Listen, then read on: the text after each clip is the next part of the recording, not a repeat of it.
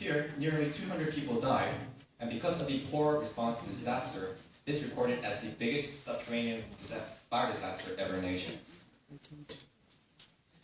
In the acute phase of the disaster, poor coordination and lack of communication greatly aggravated the problems. The command center of the subway station was poorly informed of the situation that had occurred when the fire broke out. Furthermore, the authorities at the scene had no proper manual to act by, and as a result, the evacuation announcement was made too late, and the casualty was increased unreasonably and tragically. There were problems in the long-term phases as well. There was no proper legislative or administrative system as a response to this type of disaster situation, which was unprecedented. Because of this, not only did the issue of legal responsibilities were left largely unresolved, but also the matters of compensation to the disaster survivors were left quite inefficient.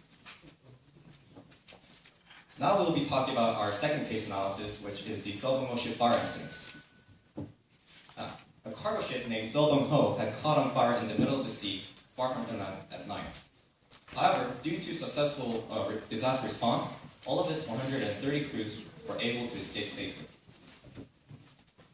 The success of this response can be attributed to the successful communication and coordination at the acute phase of response. Upon receiving the emergency call, the maritime police arrived within an hour, followed by the Navy. Between these two bodies were an effective line of communication that was unified. Furthermore, all the personnel in the crew were trained well in case of fire emergencies. Thanks to this, all personnel were rescued within 3 hours after the fire occurred.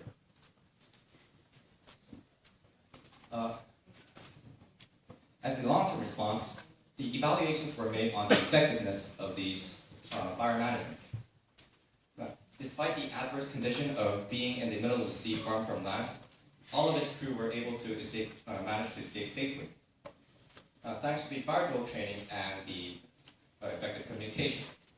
Thanks to these results, there were further training on fire drills and an establishment of a unified, firm communication basis. The main differences between the ship case and the aforementioned metro case is that here, the rescuers were well informed of the situation before arriving at the scene, thereby enabling themselves to rescue with more efficiency. Furthermore, the authorities at the scene had a standardized manual to act by, so they could promptly evacuate the personnel.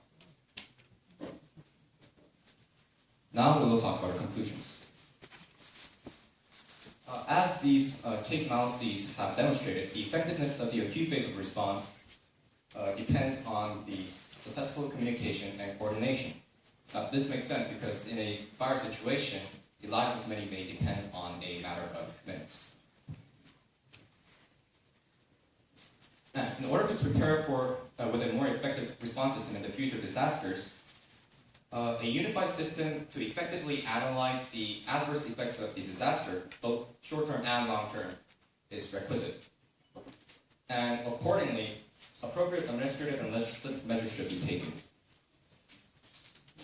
Now we'll talk about the possible roles of medical students. We have mentioned before in our results that the fire disaster victims are prone to suffer from long-term ailments such as psychological disorders or even physical debilitations. However, they do not always get the public attention that they deserve. Now, this is where the medical students can help. For example, they can work to raise public awareness campaigns or raise funds, or they can also participate in supplying provisions for the fire disaster victims. This will not only be helpful for the victims, but will also allow the medical students to understand better how it's like to undergo an event so terrible. That was our presentation. Thank you for your attention.